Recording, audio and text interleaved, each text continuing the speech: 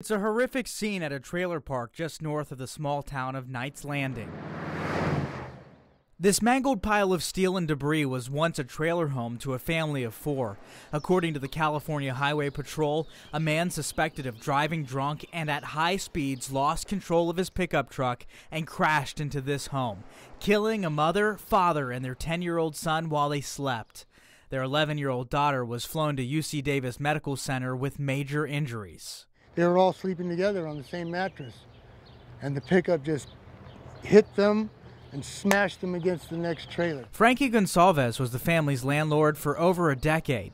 He says the parents were farm workers who immigrated from Mexico. Very sad, very upset, shocked.